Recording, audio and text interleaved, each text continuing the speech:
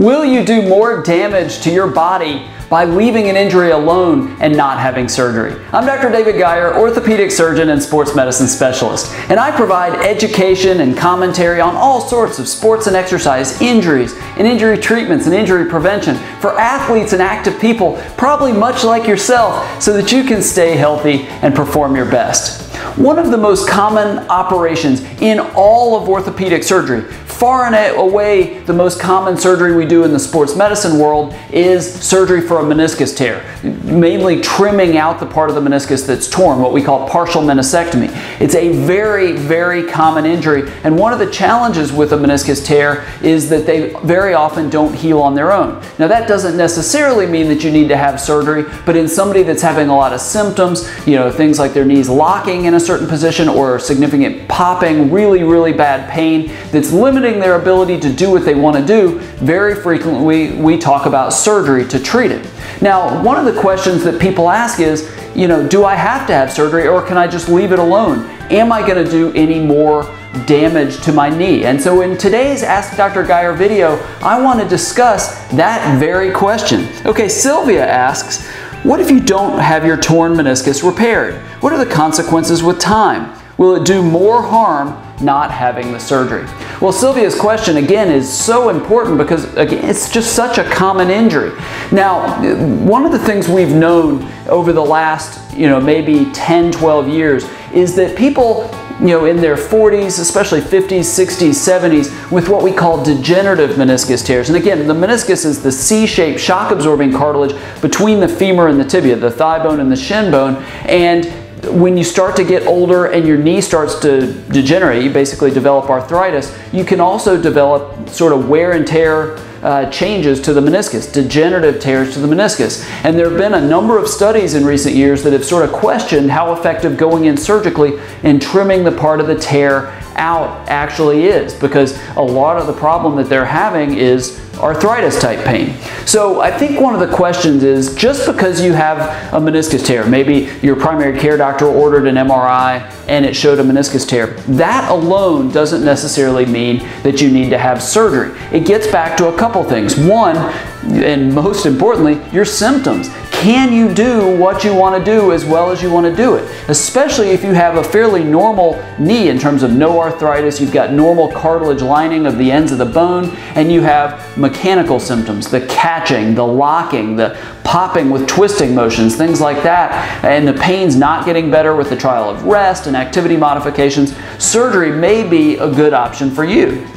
One of the things I've heard in recent years when I see people as second opinions for a meniscus tear, they saw somebody else, another orthopedic surgeon, found out they had a meniscus tear and they were told, hey, you absolutely have to have surgery. If you leave it alone, you're going to get basically early arthritis. And I've always questioned whether or not that's actually true. I think that if you're going to develop arthritis down the road, that may be predetermined by the fact that you have a meniscus tear. Leaving it alone, if that shock absorber is not normal anymore, so essentially, if you're going to develop arthritis, it's going to happen anyway. And we do know that after surgery for a partial meniscectomy, that 10, 20 years later, when you remove some of that shock absorber, yes, you're at a higher chance of developing arthritis changes in your knee. It's not guaranteed, but it's certainly more likely than somebody your same age, same weight, same gender that doesn't have a meniscus tear. But the flip side of that is, if you can't do what you want to do, you can't play sports, you can't exercise, you can't squat to pick up your kids, you can't do something as part of your job because of your pain, then maybe surgery is an option. Now, could you in theory do more harm? I think that's probably more true with the young kids, high school age, college age kids with a meniscus tear. In theory, if they keep playing on it, they could catch the meniscus tear between the bones with twisting motions in sports and actually make the tear bigger, even make it a tear that was repairable and now it's not, and you have to trim out the entire part of the meniscus. I don't think that's as big of a deal for those of you, if you're in your 30s, 40s, 50s, 60s, especially the upper ages of those range. I don't know that it's really harmful. Try a course of non-operative treatment. Maybe a period of modifying your activities or rest from what you like to do. Maybe a course of anti-inflammatory medications. Maybe you put ice on it. There's lots of different things you could try, and if that's enough to get you better, terrific. You potentially avoid surgery and some of the, albeit small, but still, it is surgery. There's risks involved. So I think that can always be a good thing if you can avoid surgery and do everything you want to do. If you can't, then it's worth talking to your orthopedic surgeon about whether or not surgery is right for you and what that entails. Okay, have you had a meniscus tear? And did you have surgery for it? Did you wait and see how your symptoms resolved? I would love to hear your experience. I'd love to hear what happened, what you tried, and how it went. And I bet readers and listeners and viewers from all over the world would love to hear your experience as well. So below this video, share your comments, share your experience so that hopefully it can help other people going through the same problem.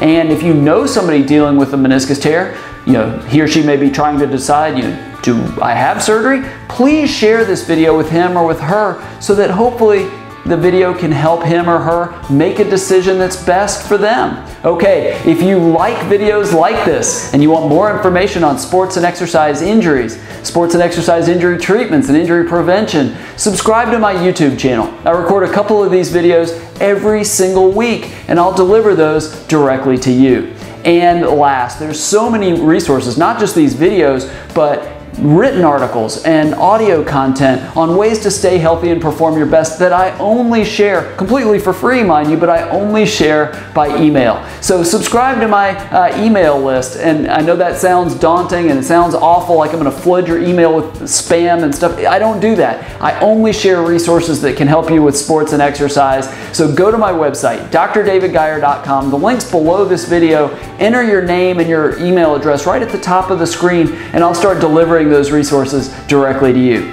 Thank you so much for watching. I hope this video was helpful. Again, I'd love to hear your comments if you've had a meniscus tear and what you decided to do about it. I look forward to seeing you right here in our next Ask Dr. Geier video. Thanks so much.